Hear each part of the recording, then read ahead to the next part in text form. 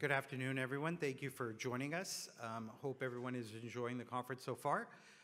They've just closed the doors in the back, so I believe that should be our signal that we should get going. So my name is Nil Patel. I'm Director of Business Development, working with the credit unions across Canada. And today we have Vishnu Singh presenting, and he's the Integrated Marketing, Business Intelligence, Analytics and Fintech Partnerships at Innovation Credit Union. And he has a great story to share with all of you in terms of how their organization went about achieving growth outside of their core markets, which I'm sure all of you are experiencing at this stage. So without further ado, I'm going to introduce Vishnu Singh and have him present. Thank you. Thanks very much for the warm welcome, and thanks, Nil, for the introduction. So it's a real privilege for me to be here today, of course, and getting the opportunity to speak to you. It's always great to get out of a two-year get out of jail based on the pandemic and back into conferences. So it's great to be in person. So as Nil has mentioned, I work for Innovation Credit Union, and the credit union space is relatively new to me. I spent about 15 years in the telecom domain, working for Ericsson. So I see some parallels and some interesting opportunities at the moment, similarly to what we've seen in telecom, and I'll talk about them a little bit. So just a quick intro about Innovation Credit Union themselves. We are, of course, on the western side of the province in Saskatchewan. We're the third largest credit union, and we have about 400 employees and about 60,000 members. And as many purpose-driven organizations today, we are looking at how we can simplify the lives and banking for Canadians, and really about how we can humanize the digital experience for members. So I'm going to talk a little bit about some of the challenges that we are facing at the moment, and this might resonate with some of you if you're in the space, and probably in other industries that you're seeing as well. So we've been working with Environics for probably over a number of years before my arrival at Innovation, and we've been really, the input that they have provided us has really helped us in terms of how we are going to market and building our strategic plan. So our relationship with Environics really to ensure our growth marketing strategy is, of course, as many companies today, using data to build that up. So we wanted to paint, of course, a picture based on data and understanding some of the factors that are really impacting our business. And here, of course, what you can see when you start from really the environmental factors, looking outside of the business, and really starting about looking at some of the numbers from a population perspective, you can see sort of the growth rates that we're experiencing across Canada, and really where the growth was coming from, as you've heard today in a number of presentations, the opportunities around new Canadians. Digging into that a bit more and bringing that home to our market, a key consideration for our strategy was to really understanding the changing demographics of our membership and, of course, within the province. As you can see from the screen here, Saskatchewan, the growth rate was about 3.1% from 2016 to 2021, and within our what we call our primary trading areas, we are having a negative population growth of 0.8 during that same period. So in order to think about growth and moving from where we are today, this was, of course, a key challenge for us, as we felt we needed to get out in terms of new markets, looking at markets, of course, like the urban centers, like Saskatoon and Regina, or where we need to focus. And of course, the populations, looking into those markets, you had a number of new Canadians entering into those areas as well. The other challenge that we were facing in terms of what was impacting our growth was very much looking at our own data and our own membership base. So along with the sort of the decreased population within our primary trading area, we're also seeing the average age of our membership increase, and many of you resonate with the aging membership population that we have. And there is a risk with this, and this is a key risk for us. Sorry, I need to go back to a previous slide. I'm not sure what's happening here. Sorry about that. So there is a risk here going back to sort of the aging population and the membership base. And we worked with Environics to really bring that picture home for us in terms of what is the risk from a mortality perspective. So this analysis was looking over the next year in terms of the next year, the next 5 years, the next 10 years by product type to really understand the business that we are going to lose as a result of the mortality. So based on those mortality probabilities, we can see that we were going to lose about $63.7 million in total funds at the risk of leaving our organization. And those are big numbers for a small credit union that has about 60,000 members. And a significant amount, about $627 million in 10 years.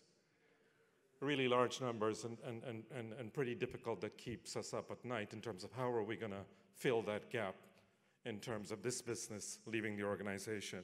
Because as you know, as these members are aging, their family and that wealth transfer doesn't automatically happen because they might be, of course, banking with someone else. So understanding that delta really paints a picture for us. The other one that's external factor, and many of you are very familiar with, it's really around some of these evolving expectations of consumers. We know that our consumers and our members today, what they experience in one industry, they expect in another. And that's a story we all hear about in disintermediation and what's happening in this space. So things, areas around personalization and how we treat our members, how we deliver products and services, and that digital experience. We couldn't go without saying a bit about the technology piece as well and how much that's moving so quickly. So we want to make sure that as a financial services organization, we need to make sure that we are delivering that simplified experience that our members are, of course, getting used to today. And this is an area that's really, from my experience in working in the telecom domain, where working at Ericsson, where mobile operators were spending billions of dollars in building out infrastructure, and yet they weren't able to monetize that investment. You had the internet players providing free services for consumers, Google, Facebook, et cetera, and so on, were able to, of course, gain mind share with consumers. So I think from a financial services perspective, we're really at a crossroads when we look at the smartphone and what it delivers today and what we can do from a digital experience for our members.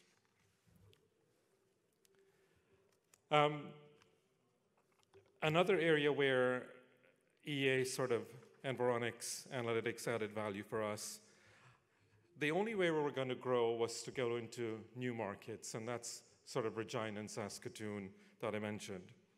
However, we were not going to have any bricks and mortar in those markets. We need to have a digital offering to get into that space. So as a credit union with a digital offering, we need to be laser focused on the segments. And we're looking for a particular type of segment. It's really a sliver of a sliver. Those consumers that are really have the propensity to bank digitally, that doesn't care about branches, who's okay with calling a contact center, and of course, going towards more of a self-serve perspective. So while our sort of mature membership segments were average in terms of their online and mobile banking usage, we can see that our moderate and younger members were starting to show, of course, above average in some of the online spaces and below average in sort of the traditional in-branch ATM and call center transactions.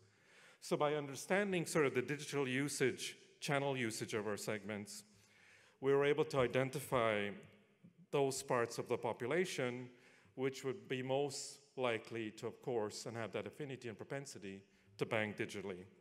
So we're looking for that, you know, it's not for everyone, for that very specific group of members for the digital adoption.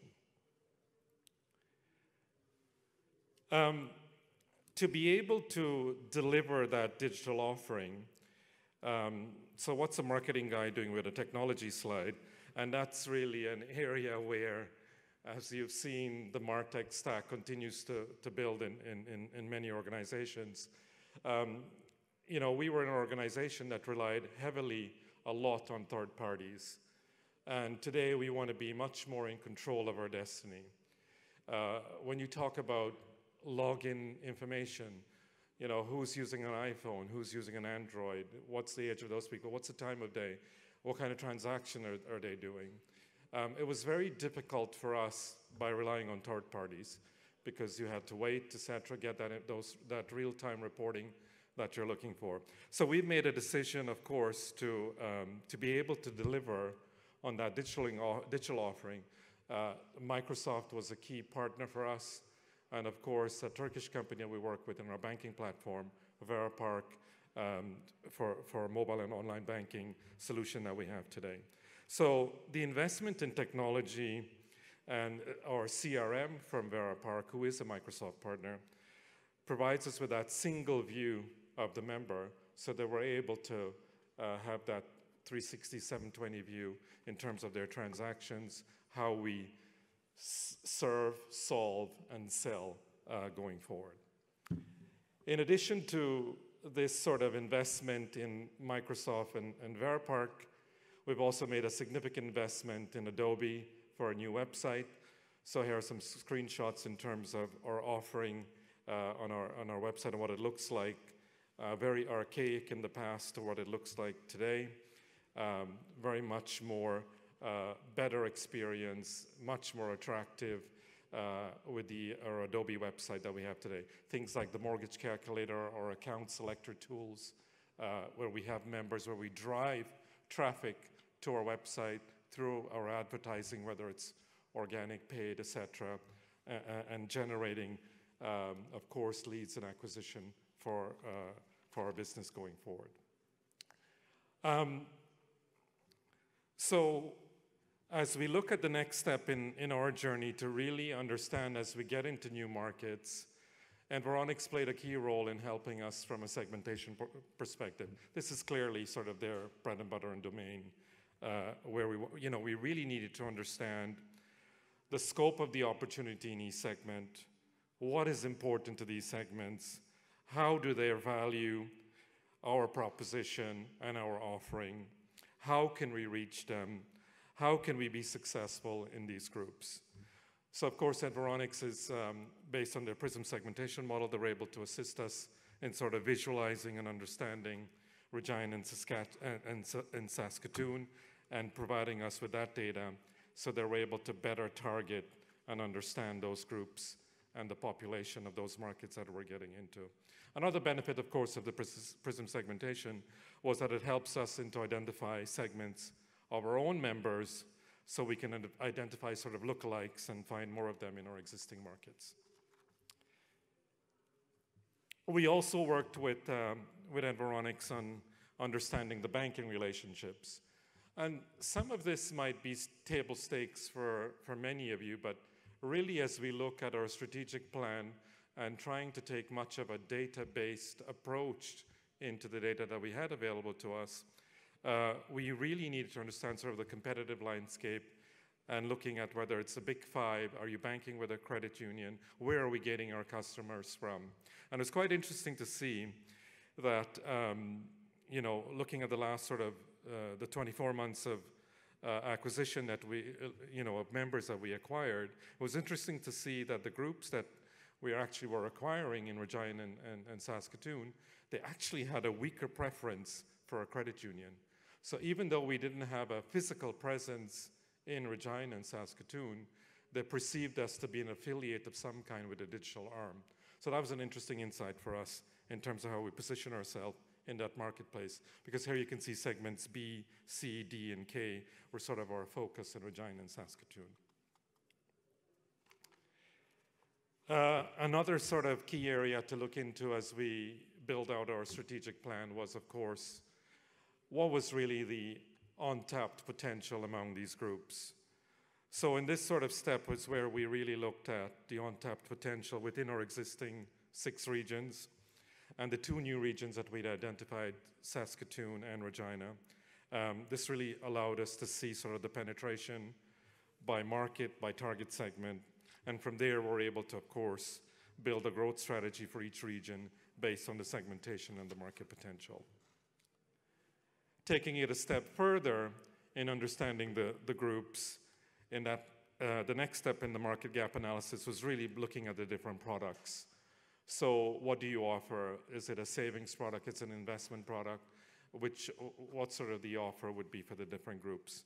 So this is all for me in the sense that yes, it's table stakes, but it's important for us as we build our plan and check every 60, 90 days, how are we holding up in these areas? A big part of the credit union, of course, is that the way that we position ourselves is really very much on being local, being in the community, and the things that we do. And we're not for profit in the sense as the big banks do. But I wanted to share with you a little bit from a creative perspective, because I'm a marketing guy, a little bit about some of the creatives that we've done from a brand awareness in some of these markets.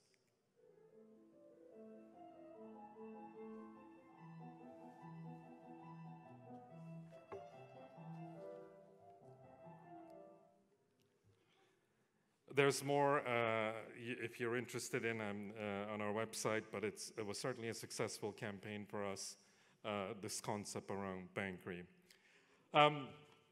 So I talked a bit about the platform and our investment in Veripark and Microsoft, really pushing things up to the cloud, and what's next for us. There are about 30 modules that we're implementing.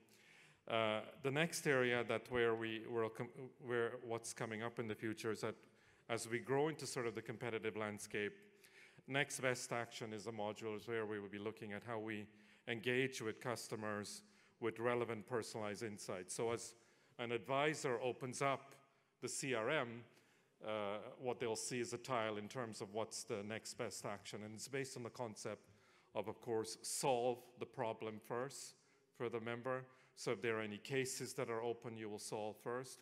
Secondly, that's when you will get into really, is there any opportunities for sale? So this product recommendation tool is collecting all the data, and based on our advanced analytics and AI, we have a model that will recommend whether it's a mortgage product as the next best action for this customer from a sales perspective. So this is, of course, going to be a game changer for us. As an advisor coming into work, really need to, you have a list of a portfolio of members that you manage, really prioritizing their work and figuring out what's really the next best action will help them in terms of identifying what are the tasks for the day for themselves. This slide sort of gives you a bit of a summary of the different steps in the process as we built our plan out, working with Environics. For each of our sort of 4 targeted segments, we were able to create our different brand awareness campaigns. We're able to, of course, identify products that were relevant for them. And you can look at each of these steps. Where do you have the competence in your organization to deliver, or who do you want to partner with to bring some of those competences into the organization? For us, to give you some specific examples, when it comes to analytics, it's an area where we don't have a lot of in-house competence. When it comes to search engine optimization on our website, it's not something that we have in-house. So you need to pick where are the areas that you want to have those competence, and that's going to be the differentiator for you as you build out your strategy and for the organization. So the big question is always, great, Vishnu, you've done a fantastic endorsement for Environics, and Neil did a great job, and he's going to get a bonus at the end of the year. Really, what are the results? So there are a couple of things. Marketing it's not, we really don't have a crystal ball, right? We have to try things and look at the results that we can get and kind of continue to evolve as we A/B test or whatever that we do in different campaigns. So what I can share with you in terms of what we have achieved is we've seen a 58% of our newly onboarded members in Regina and Saskatoon were part of the target segments B, C, and D. Prior to this, we had a 9% brand awareness in those markets. We've seen over a 15% jump in brand awareness in these two markets. The average age, as we've said, that we have an aging membership population.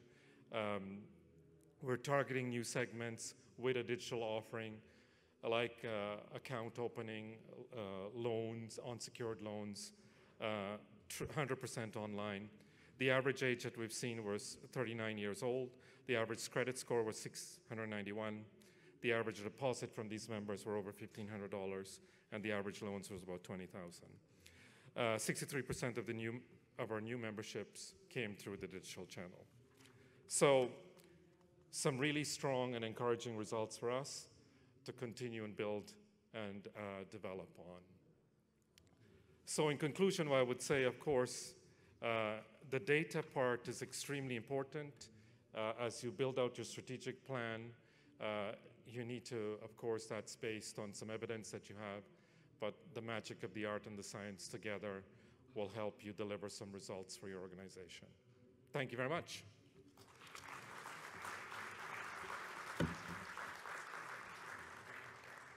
I can take some questions if there are any.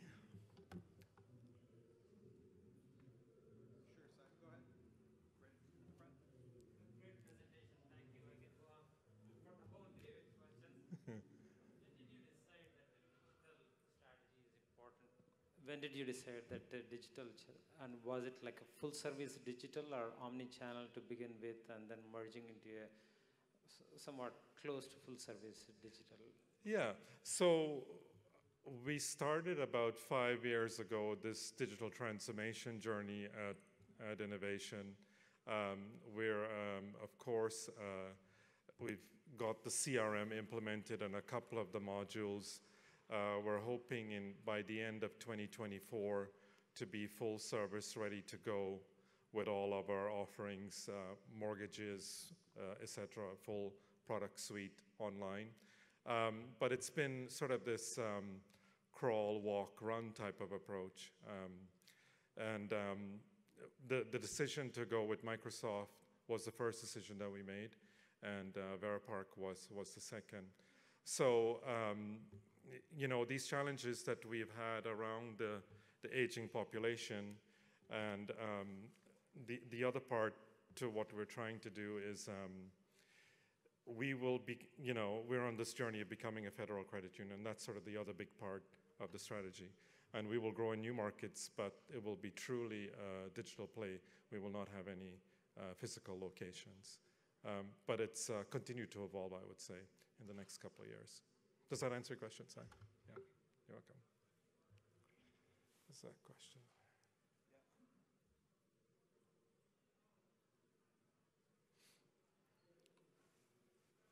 Hi, just looking at your title, I'm interested in exploring the Fintech component of your role. Yeah, that's, so when I first joined Innovation, as I mentioned, I spent about 14 years in the telecom domain, working with mobile operators around the globe. And financial services is extremely new to me. It's just about 2 years I'm in this space.